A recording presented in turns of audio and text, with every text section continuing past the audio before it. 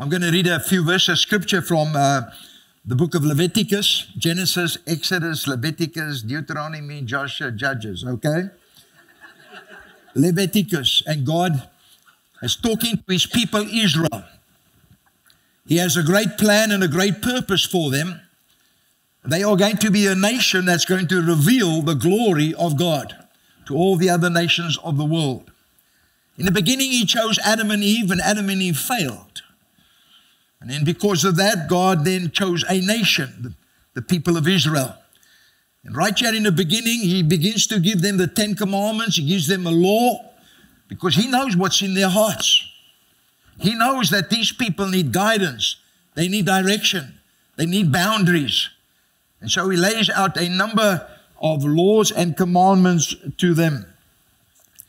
In Leviticus 26, he tells them certain things. And he says, if you are obedient, you will receive these blessings. God's blessings will be given to them if they obey his word.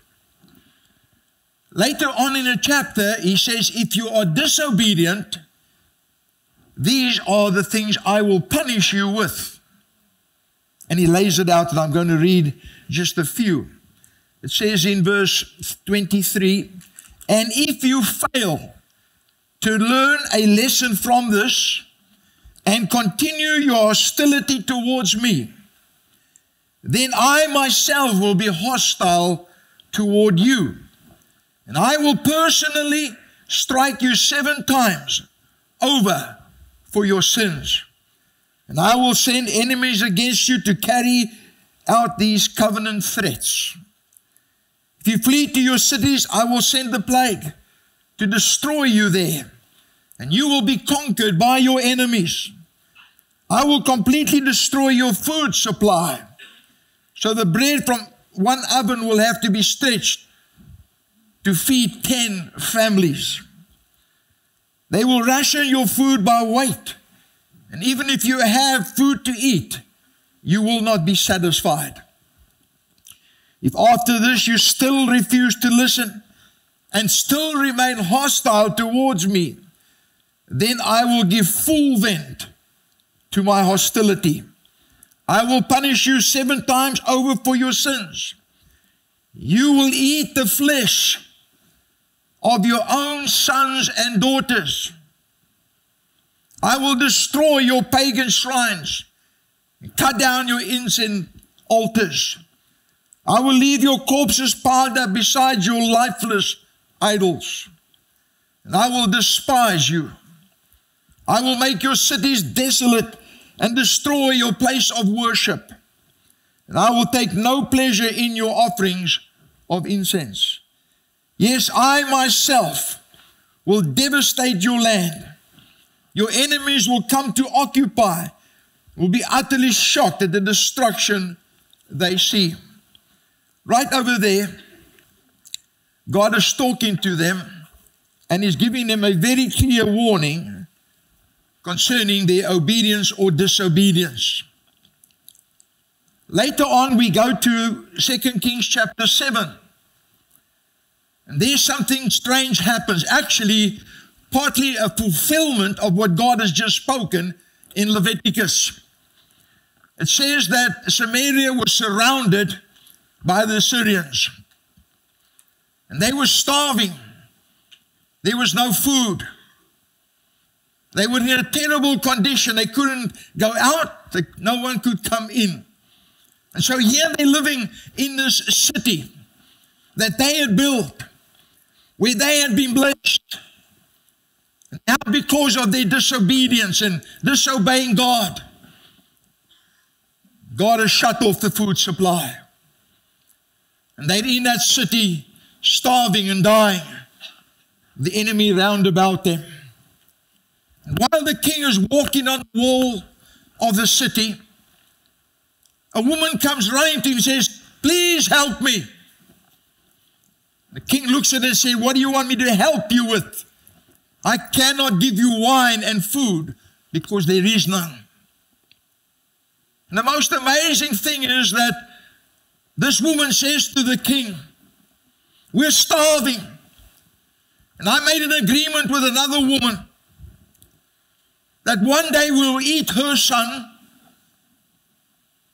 and then the following day will we eat my son.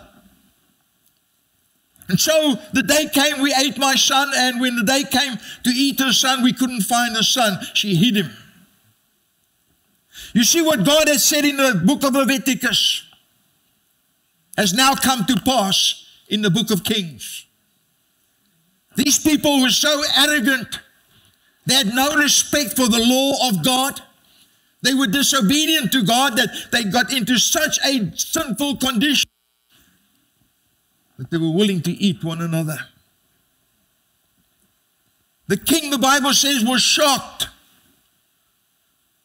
And he strips off his robes. And they see that the king is dressed in sackcloth.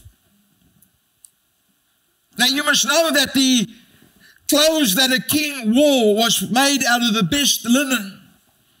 Very expensive. He was probably the best dressed person in all the kingdom. But he tears that off, and underneath that he's wearing sackcloth. Clothes out of sack, coarse. The people wore those sackcloths because they were either repenting or self-humiliation, or they were in deep sorrow and brokenness. And so they were shocked to see even the king was in that condition. And I think there's a very important lesson that we can learn right there. Because many times we look at other people and we look at their successes and we see how beautifully they are dressed and all their possession and the material things that they possess, and we think, oh, they have life so easy, and here we are struggling and toiling every day. We possess nothing, we're getting nowhere, and there begins a jealousy and envy in our hearts. Isn't that so true? And yet we don't know what's going on in their lives. We don't really understand what they're going through. Even with the richest man in the world, we don't know.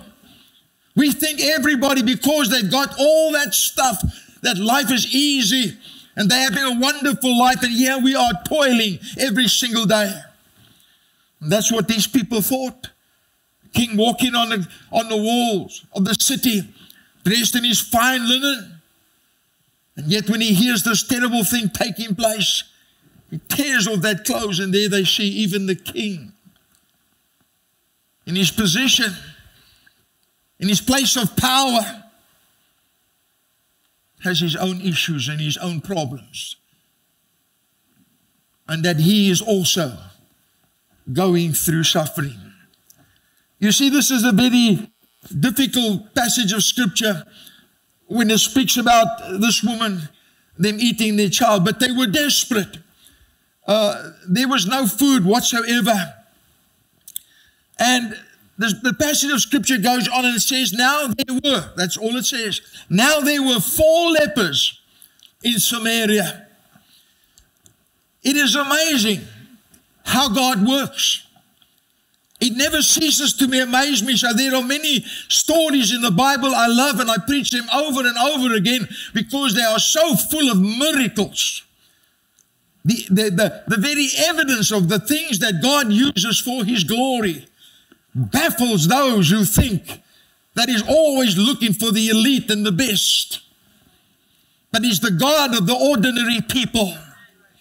And here there are 4 men sitting at the gate of the city. All the people in the city are starving.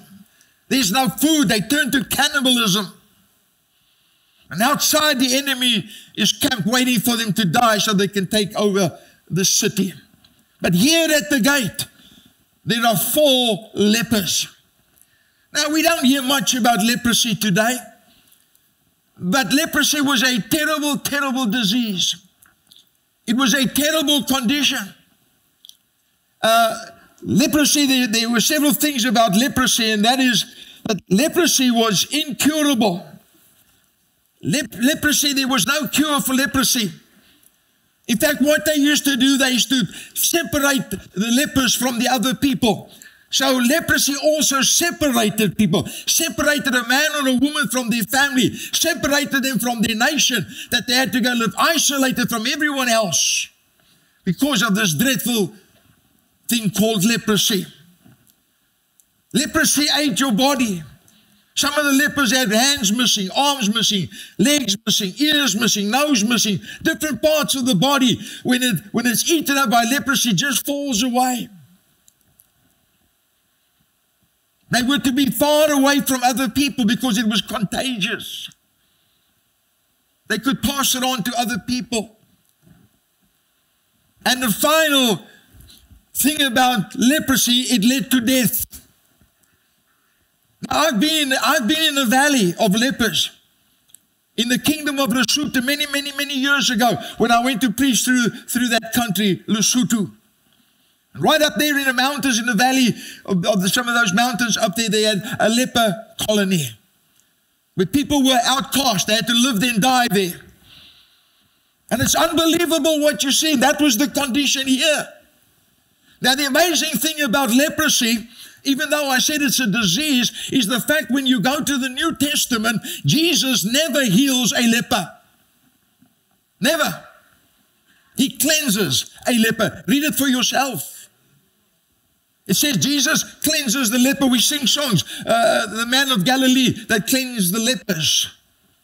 You see why? And I think it's because leprosy is a type of sin. Leprosy is incurable. They could do nothing to heal people. And even today, sin cannot be healed. You can go to the psychiatrist, you can go to the psychologist, you can go to the doctor, you can go to the counselor, you can go wherever you want to. But there's no medicine for sin. God made sure that there's only one remedy, and that remedy is the blood of the Lord Jesus Christ. What can wash away my sin? Nothing but the blood of Jesus. And the church needs to stand on these truths. No matter what happens in the world, no matter what happens in society, we need to build our lives on the solid truth of God's word. Heaven and earth shall pass away, but the word of the Lord shall endure forever. Sin is contagious. We've inherited Adam's sinful nature. We pass it on. Sin separates husbands and wives, parents and children, nation from nation, color from color. Sin separates. Isn't it amazing that sin is like leprosy, and the final analysis of sin, it brings forth death. The wages of sin is death. The gift of God is eternal life through Jesus Christ our Lord. And so here were these lepers in this terrible condition. And you might be shocked by it, but you know what? There are people in a worse condition than these lepers. Those people are in a condition of sin. Somehow the church does not grasp the terrible consequences of sin. How sin destroys. How sin robs a man and a woman of peace and joy and hope. And in the midst of all this suffering, in the midst of this valley of lepers, well, I'm speaking about sinners, many times we are preaching nonsense from the pulpits. Tickling people's ears, playing games. When multitudes of people are in the valley of despair, dying because of sin.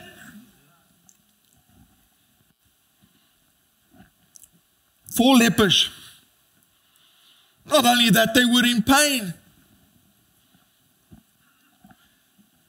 Why do I say what I'm saying this morning? Because you and I know that when you watch television or you listen to the politician or the justice system or the education system, they blame everything else on earth except where the blame belongs. The heart of man is deceitful and desperately wicked. Who can know it?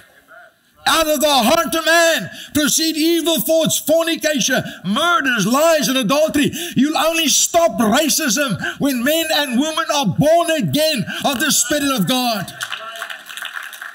You'll only stop stealing and hatred and jealousy and murder and rape and incest and all the things that you see when the heart of man is changed by the power of God. There were 4 lepers. People in the city were trapped. They were stuck. Many people are sitting in that position this morning, hopeless. These poor 4 lepers, they're sitting there at the gate, struggling with this leprosy. They can't go in because they're not allowed to. They'll get killed. And they ain't going to get no food there because there is no food. They can't go out because the enemy will kill them as well. They're sitting in a hopeless position right over there. This is their lot in life, it seems to be. And that's what many people see. Many people find themselves in a position of hopelessness or despair, or some experience in life has pulled you down, and now you're saying to yourself, this is my lot in life. This is perhaps where I need to be. This is the cross that I may need to bear. A sense of hopelessness. But these 4 lepers said, why sit we here and die? They came to themselves. If you're in that condition this morning, you don't even have to come to yourself. You just have to allow the Spirit of God to convict you, to convince you. He will help you out of that hopelessness and that helplessness. Why sit we here? If we go back into the city, then we'll die. There's no food. If we go out, maybe the enemy will have mercy on us. That is a little bit of faith. It shows a little bit of faith in the hearts of these lepers. Faith is the substance of things hoped for, the evidence of things not seen. They did not see what was ahead, but they rose. They stood up. A lot of people talk faith, but there's no action. Faith without works is dead. We can't say we believe things and we believe things and we don't stand up and do. Faith is active, and faith, when it's active, brings forth revelation. What was the revelation? They saw a defeated army. And the most amazing thing when you read the story is that these 4 lepers, when they stood up and they said, we're going to go into the enemy's camp, God began to move. You see, the hand of God moves when we move in faith. And the moment they stood up to go, God made it as if it was a mighty army behind them. There were sounds of horses, and there was a sound of armor, like a great mighty army was coming down upon the Assyrians. Meantime, it was only 4 lepers. Tattered clothes, lost limbs, brokenness, dying. And that whole army fled. They were defeated. The enemy was defeated. Speaks to us about the enemy being defeated at the cross. The cross of Jesus. He never only died for our sins, but he also defeated the devil. He made an open shame of him. It says in the book of Revelation, it says, I'm he that liveth and was dead. Behold, I'm alive forevermore. And I have the keys of hell and death. Now, after his resurrection, he has the keys of hell and death. Who had them before? Satan. Satan is the author of death. He had the keys. But Jesus strips him of that power and that authority. that he no longer has the power of death. All he can do is deceive and lie and cheat. God said he's a liar and a thief and a robber who's come to destroy and to kill and to murder. But Jesus has defeated him. Don't let a defeated enemy pull you down. Don't let a defeated enemy rob you of the blessing and the joy that God has prepared for you. Don't let him keep you in bondage. Don't let this defeated enemy hold you in prison, because God's plan and purpose for you is to be free. Free. He whom the Son sets free is free indeed. They walk towards the enemy's camp, and the enemy hears this and they say, the king must have got a mighty army to come and help him to kill us. And so they ran for their lives. And the 4 lepers walk into their camp, and there's all the gold and the silver and the food and the clothes and the horses and the donkeys and the chickens. They left everything behind and ran for their lives. Hey man, if God is for us, who can be against us? Hallelujah. In his right hand are pleasures forevermore. God has blessings for us. And when I thought about it, I thought about in Ephesians when it says we have been blessed. You see, some of us, maybe not in this church, other churches, some of us are always looking for a blessing. We're looking for a blessing. Some people even run to where they think a blessing is. Do you know how contrary that is to Scripture? In Ephesians, he says, we are blessed with all spiritual blessings in heavenly places in Christ Jesus. Now, I don't know if you caught that. He said, we are blessed with spiritual blessings in heavenly places. He never said you're blessed because you got a Mercedes. He never said you're blessed because you got a mansion and because you got a big bank account. He's not saying that. He's saying spiritual blessings. And I'm going to name a few. I won't preach on them. I'll just name a few great blessings. First blessing we receive is the blessing of forgiveness. Forgiveness. He not only forgives us, but he washes us clean, whiter than snow. Hallelujah. Far as the east is from the west, he has removed our transgressions from us. We are a forgiven people. We didn't do anything about it. It's a blessing. We are cleansed. We are justified. Do you know what that great doctrine of justification means? That's what Martin Luther broke away from Catholicism, because he realized about justification by faith. But you know what justification simply means?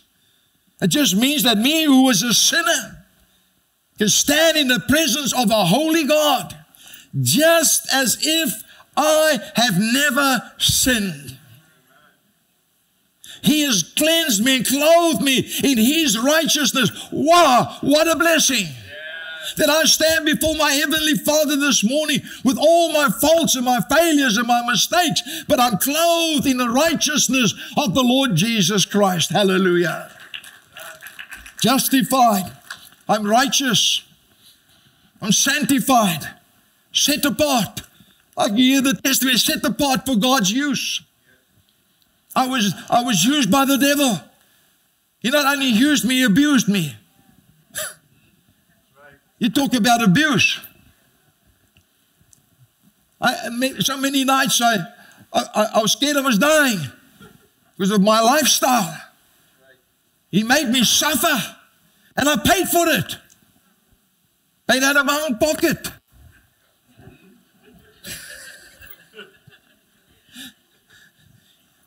But Jesus, when I came to Jesus, he sanctified me.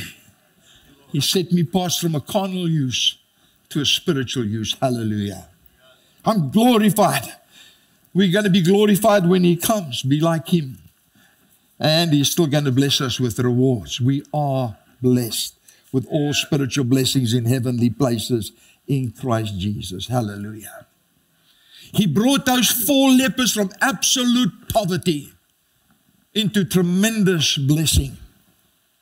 In fact, when they went back and they told the people about the camp and this, you can go and help yourself, because they said to themselves, it's not right that we keep this to ourselves.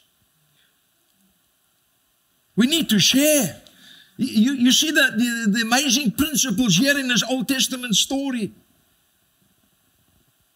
It's just simply a reminder of the Great Commission. You've been saved. You've been blessed with all spiritual blessings in heavenly places in Christ Jesus. Now, why are you keeping it for yourself? Why are we keeping quiet? We do not well. We're not doing well by keeping this to ourselves. We've experienced all this from God. He's cleansed us and blessed us in this wonderful way. But now we need to go and share with others the great blessings that God has given us. This is the day that people need to hear good news. No, not one amen in this house this morning. This is the day that people need to hear good news. If you put on the news, it's bad news all the time. Bad news on the left, bad news on the right, bad news on the center, bad news on the hill, bad news in the valley. Bad news. But in the midst of it, there's good news. And God is here with all His power to redeem men and women from their sin. In my Father's house are many mansions. If it were not so, I would have told you so. But I'm going to prepare a place for you. And if I go to prepare a place for you, I'm coming back again. Hallelujah. He's faithful to every promise He makes. Good news. You don't have to go to bed at night with 10 tablets. You don't have to wake up in the morning with another 10. There's peace in the valley from the Prince of Peace. God gives us peace. And the first peace we all need is peace with God. Because we've accused Him. We've blasphemed Him. We've turned our backs on Him. We've broken His word. We've been disloyal and disobedient. But He's willing to forgive us. We've done all those things. But He's changed us. And so the scouts, they go out and they see, the king sends out scouts to go and check if these guys were telling the truth. When they get there, it was absolutely true. The enemy had left and fled and left everything there. And so they came and they plundered that place. One of the things that we must point out, that right when I read Leviticus, and you see it happen in Kings, God is faithful to His word. Whatever God says will come to pass. You can build your life, your marriage, everything on His truth. His truth is unshakable, unmovable, and He's faithful to it. And so God brought a mighty deliverance there. A mighty deliverance. What else does it bring to us? Just quickly, because I'm going to close. Is that God, my favorite verse, uses the foolish things of the world. Who would ever have done that? If it was our government, they would have had a new department. And that new department would have had another 6 new departments. Now, how to solve this problem, and when they've had all those departments come together, they will still be at the loss. What would I have done? But God chooses 4 rejected men, or women, whatever they were, men, whose lives were a disaster. A disaster. And He uses those broken men who were busy falling apart, dying, to save a city. 4. No computers. No technology. just used by God. Pliable in the hand of God. And like Kofi testified this morning, you can't say, I've got nothing. I can't say, I'm not ashamed of what I am. You know why I'm not ashamed? Because this is what God made me. You see? So I don't hide all my things in them and come and stand there, talk like a man that's got 10, 15 degrees. You know? Some people can do that. It's fine. I got no problem. I'm happy for them. I don't have to put a collar to show you I'm a minister. I don't have to come out from the dark at the back here because I'm the important guy here this morning. I don't have to do that. And if I say something you don't like, so what? I am what God made me. And as some people say, I'm comfortable in my skin. I'm surprised not only at the miracles that God has performed and what you read throughout scriptures, but I'm surprised that He chose me. I rebelled against Him. I swore. I cursed His name. I lived an immoral life. Drunkard. In the gutter. In the streets. Fighting. Doing all kinds of terrible things. And this God, who spoke this universe into existence and keeps it together by the power of His word, didn't bypass me for the elite. Didn't bypass me for those who got hundreds of degrees. He picked me up in the gutter. And He changed my life. And He said, you're not going to sit here, you're going to go. And I went. And with all that I am and all that I've been, I stand here this morning with the knowledge and insurance that I've been a witness to many, many thousands of people through many years. Hallelujah. He uses the weak, the broken and despised things of the world to confound the wise. Why? Maybe you say, why does God use you? Why does God use broken things? Why did He use a sling?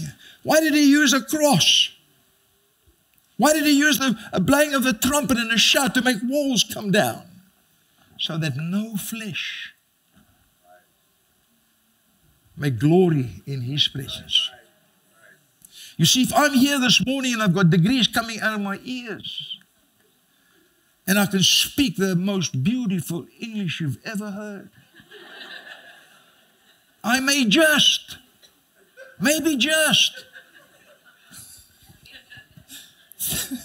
think it's because of me. But I know, you don't have to tell me.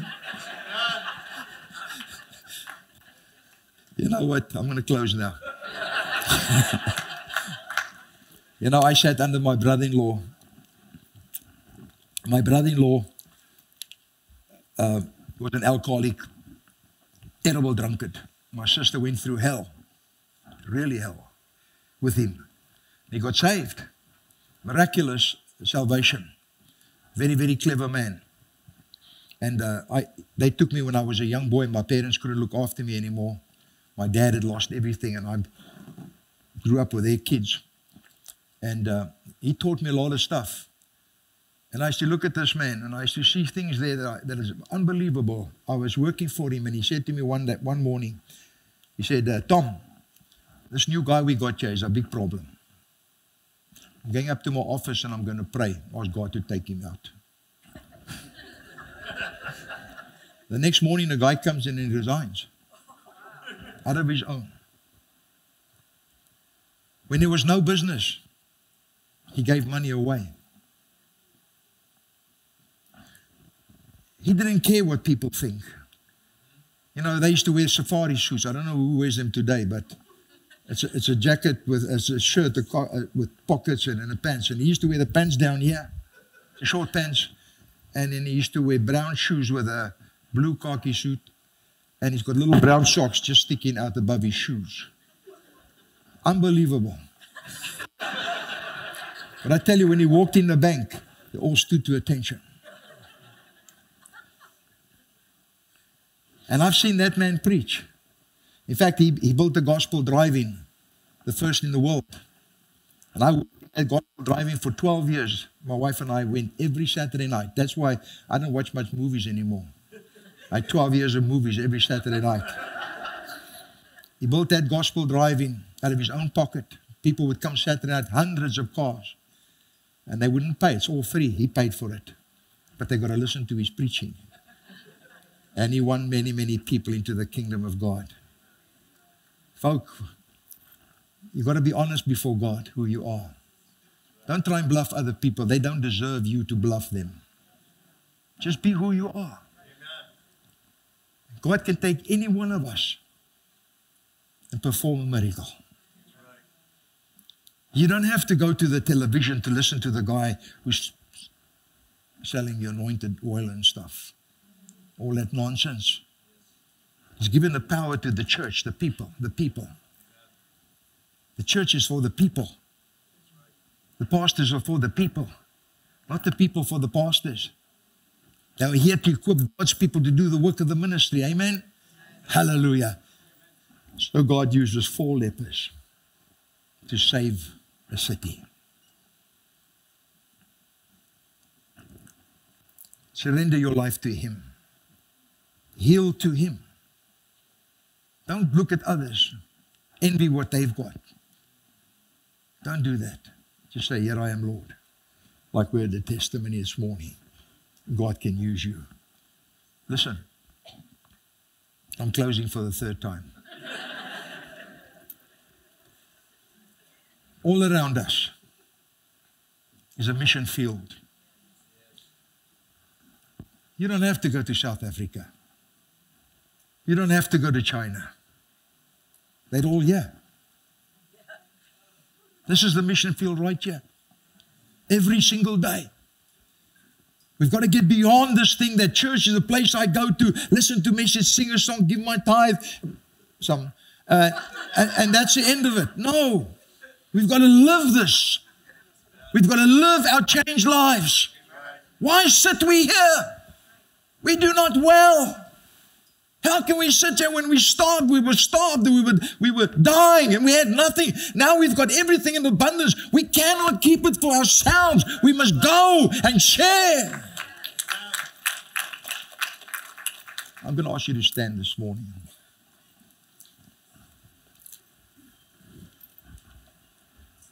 I cut the message short this morning because I don't know whether I was going west or east. But this I do know. Some of you today are going to surrender your life to the Lord. Today, you're going to say, you know what?